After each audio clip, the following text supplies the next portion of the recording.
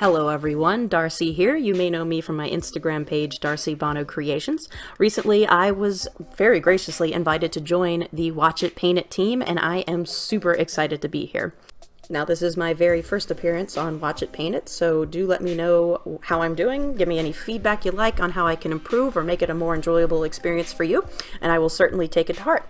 So without much further ado, let's get this show on the road. We're going to be painting some ghosts today, and not only are we going to be painting ghosts, these are going to be some very bright, eye-catching ghosts. As you can see, I use this green on all of my night haunts, and it just gives them a really nice, almost phosphorescent glow that really makes them stand out.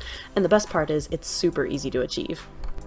So for our brushes, we're going to be using a large layer brush. In this case, I'm using a Winsor Newton size 1, but anything that you would ordinarily use to apply a shade coat will work. And then we're going to be using a large and small dry brush. Now the two pictured here are in fact makeup brushes. The larger one is actually a eyeshadow brush, while the smaller is a concealer brush. And you can get these at basically any retailer that sells cosmetics for anywhere from $1 to $3. It's very inexpensive. And the reason I use these rather than the traditional flat chisel tip dry brush is because they have softer bristles and a rounded shape, and this just gives you a much smoother color transition as well as reducing the kind of chalkiness you sometimes get from dry brushing. And keep in mind, if you'd rather just stick with your traditional flat dry brush, that is perfectly okay. You'll still be able to achieve the overall effect. As for the colors we're going to be using today, we've got Moot Green, Hexwraith Flame, Gauss Blaster Green, and a flat white. In this case, I'm using Vallejo Game Colors Dead White, but any basic white will work. And finally, we have two optional glazes that we can use to adjust the contrast of our green ghost.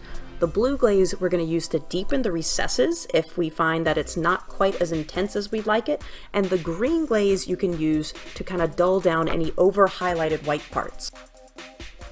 So for starters, I've primed this model using Army Painter's white, and this way all the subsequent layers of green are going to be very bright.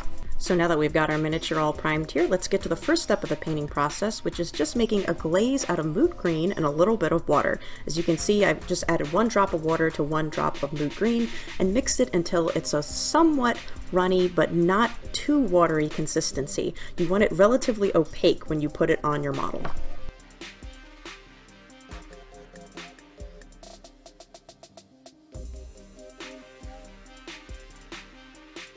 Unlike shade coats, glazes are meant to sit on top of the model and tint it rather than go entirely in the recesses. Now this will go in the recesses, but you also want it to make the white turn a very bright green like you see here. So all you're going to do is coat all of the ghostly bits in this bright green glaze, and for the sake of your time, I'm going to speed up this process.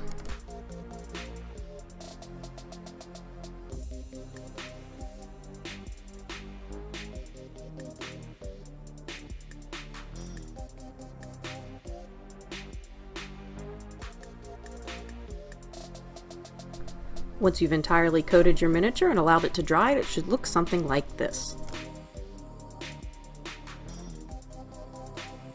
And next we're going to be using Hexwraith Flame to help cool down this neon green we've created. And just like in the first step, you're just going to be coating the entire model using Hexwraith Flame. Now you'll notice that this paint is just a little more watery than the previous glaze that you made, so it's going to run into the recesses more. If you notice that it tends to pool, you can always just wipe off your brush, make sure it's nice and dry, and then wipe out some of the recesses if you notice that there's just too much in the deeper parts of the model.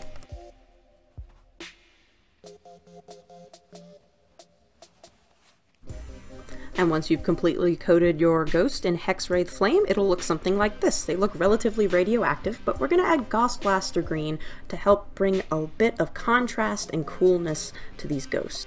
Using your large dry brush and starting at the tops or the tips of the ghostly wisps, you're going to work your way down towards the face, lightly dry brushing back and forth just like you normally would with any other dry brush, and you'll right away see that it gives you a great amount of contrast against the deeper, bolder green you created in the previous step. I generally will concentrate the brightest parts of this dry brushing on the tops, the faces, the fingers, and then the sword blades, if there is one on your ghost. I usually will just start at the tip of the sword and work my way down to the handle, and that way it gives it more of a realistic, almost a sheen to the blade itself, but still having your ghostly green.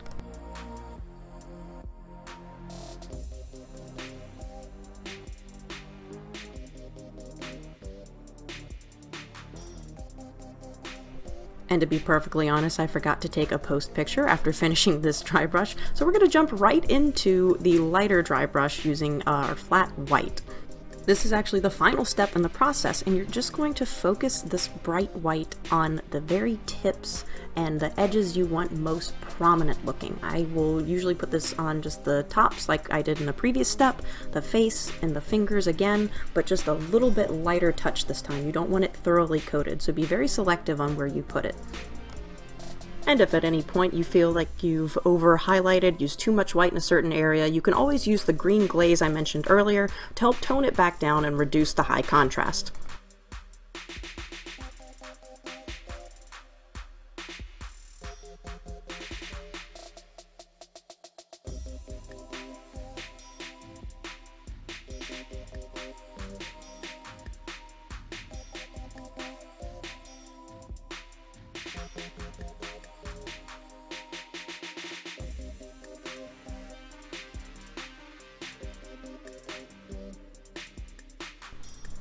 And after some light dry brushing, your ghost is now complete. If this looks good enough to you, you can stop here, and I thank you very much for watching. However, if you'd like to add a bit more depth of color to your ghostly green and really make it pop, stick around for the finishing touch. So in order to make the brightest parts pop, we're actually going to be darkening the recessed areas using Gilliman Blue glaze. All this means is that we're going to apply a very, very thin coat of this glaze to all the deepest recesses on the model. Now when I say a very thin layer of glaze, I mean very thin. When you dip your paintbrush into the glaze, I want you to wipe at least half of it off. You don't want it looking too blue in the recessed areas, otherwise it's going to really throw off the bright greens.